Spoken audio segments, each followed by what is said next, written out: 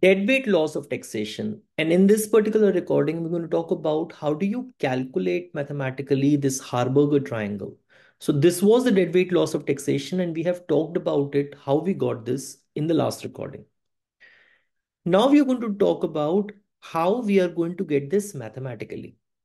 So let me just start with this particular position that you know this, that the difference between the demanded price and the supplied price is equal to the tax. So because of the tax, the demanded price is going to increase, and the amount of the price which the suppliers are going to get, that is going to fall. So this is also true that DPD minus DPS is equal to DT. Now at equilibrium, demand is equal to supply. So demand is DPD and supply is SPS, right? Uh, so we can write this what?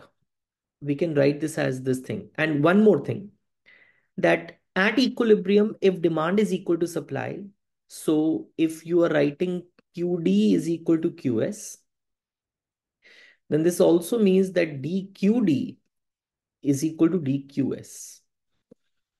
DQD is equal to DQS. So how do you get DQD? I mean, you'll be just differentiating this demanded price. So how do you get this? This is del D by del P into DPD del S by del P into DPS, right? So I can write del D by del P as DP, DPD, del S by del P as SP, DPS, right?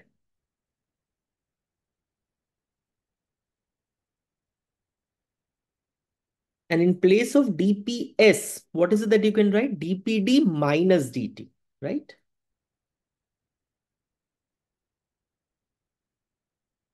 From here now, you can get DPD minus DT as DPS. Fair enough. So I can write this as what? Your SP minus DP, DPD is equal to SPDT is equal to SPDT, right? This is what we can write. Okay. And then we can write DPD by DT as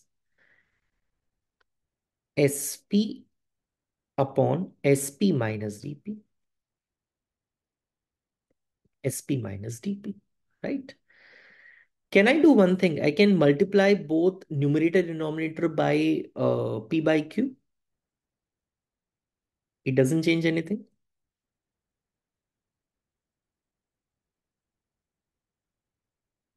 To P by Q, right? What is SP? SP is del QS by del P, because ये तो equilibrium पे है ना, so you can write del QS by del P into P by Q. What is SP? Del QS by del P into P by Q. What is DP?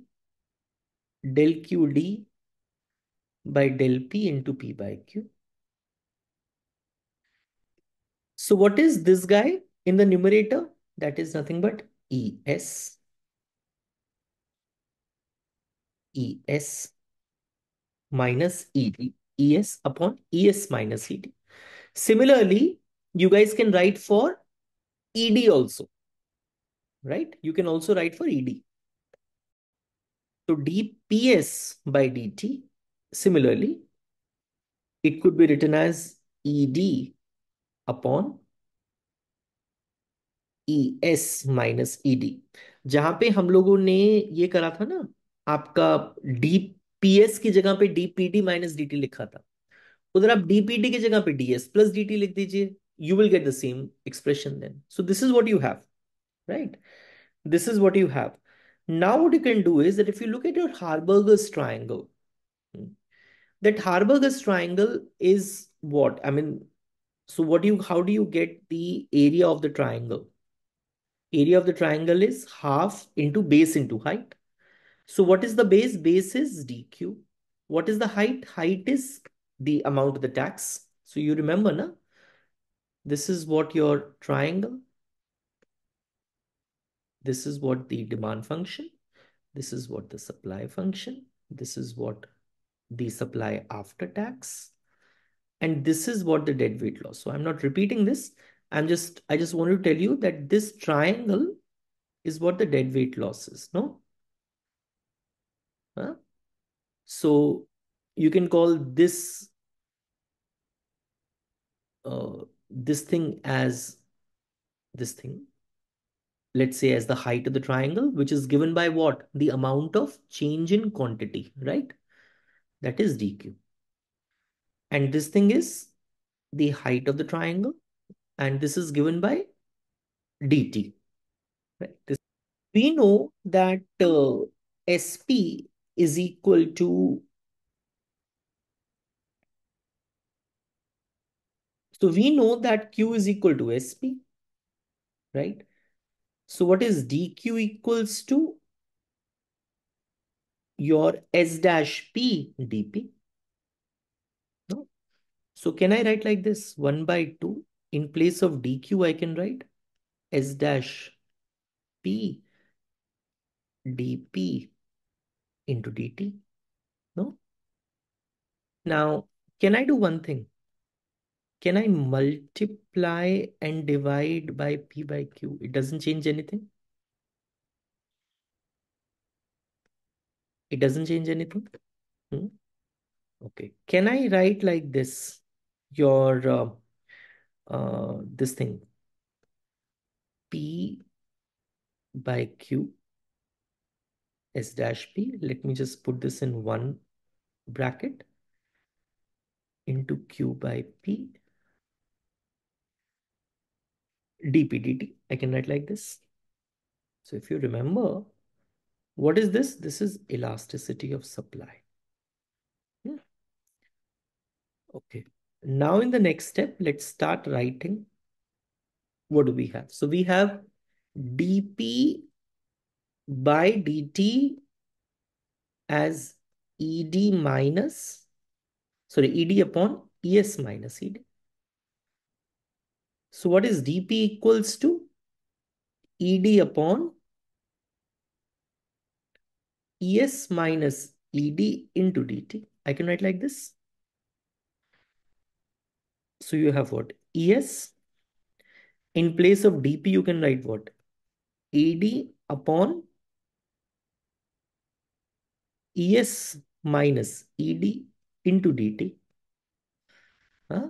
This is what you are writing in place of dp into q by p dt. So what do you have? Half es into ed upon es minus ed into q by p into dt square. This is what the deadweight loss is, or deadweight burden is. Deadweight loss or deadweight burden. This guy, es, half into es ed upon es minus ed into q by p dp, q by p dt square. So if the absolute size of the elasticities is going to increase, that is, if elasticities are going to become very negative, that means very negative means very high. So elasticity of demand becoming very negative and elasticity of supply becoming very positive. Then in that case, it becomes very inelastic. In that case, the deadweight loss is going to be very high. One thing. Second thing is that it is going to increase with the square of the tax rate. So in case if the taxes are not going to increase much, then the deadweight loss is also not going to increase much. But if there is a huge increase in the taxes, then the deadweight loss is also going to increase, right? So keep these 2 points, right? And I hope it was of some use to you. Thank you, Vita.